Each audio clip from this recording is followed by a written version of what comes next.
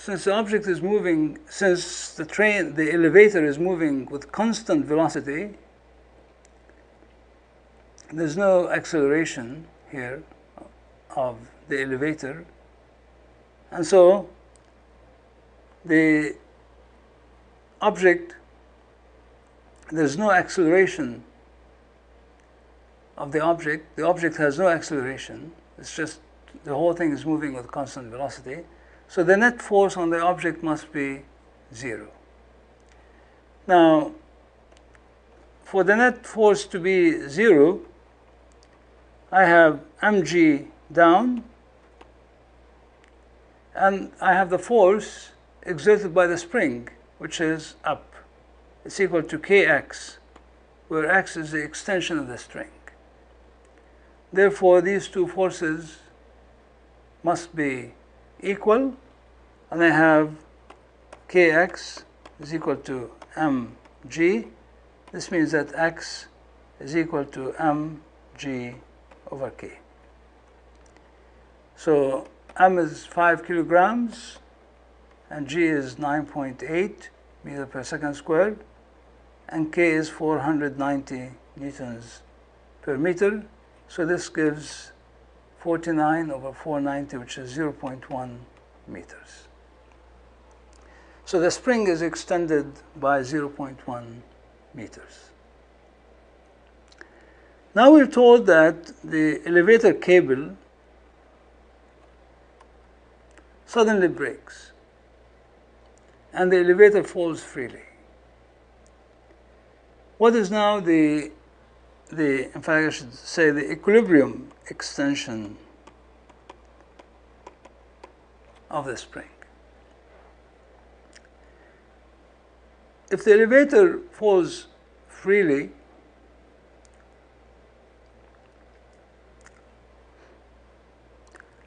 let us first just consider an object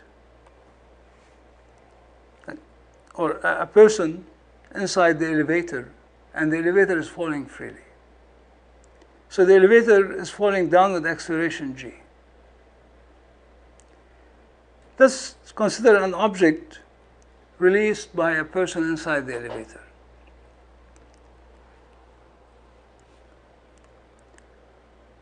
The only force acting on the object is mg. So the acceleration of the object is g. So the object moves down with acceleration g. But everything inside the elevator is moving down with acceleration g, because the whole elevator is moving down with acceleration g.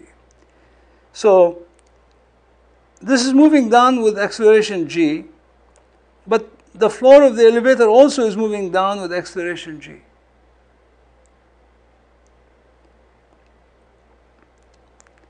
So the object appears to be motionless inside, for a person inside the elevator, or it will appear to have no acceleration for a person inside the elevator. In terms of the fictitious force that we talked about, if the elevator is moving down with acceleration g, then we can think of a fictitious force which is equal to minus ma. So it will be mg up acting on the object. So there will be a force mg up, a fictitious force mg up acting on the object, and then there's a force of gravity mg down acting on the object. So the net force acting on the object will be 0. And the object will be weightless. It will appear to be weightless. Coming back to our problem here, the elevator now is moving down freely, so it has acceleration g. Every object inside it also will have acceleration g. So the object inside it will have acceleration g. And so the net force acting on the object will be mg down. So it will be mg down. That's the net force acting on the object now. So this means that the spring will not exert any force on the object. Because if the spring exerts any force on the object, then the net force on the object will not be mg. It will be mg, and then there will be another force exerted by the spring. Since the acceleration of the object is g, and so the net force is mg, then there must be no force acting on the object. That is, the object appears to be weightless.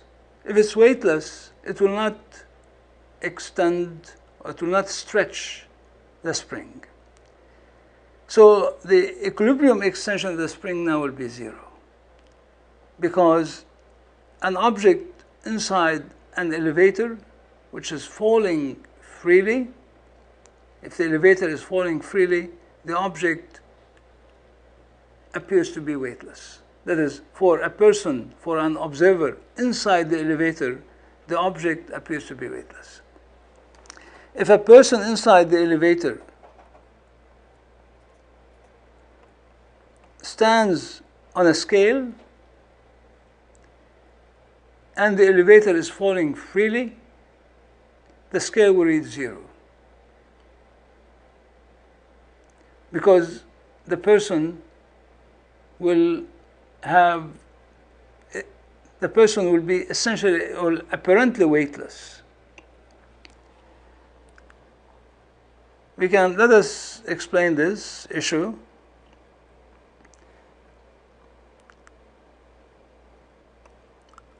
I have an elevator, I have a scale here, and let me just put an object on the scale. It could be just a person or just any object. Now, the elevator is falling freely with acceleration g.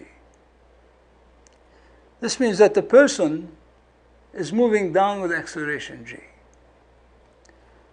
What forces act on the person? There's mg down, and there's the normal force exerted by the scale.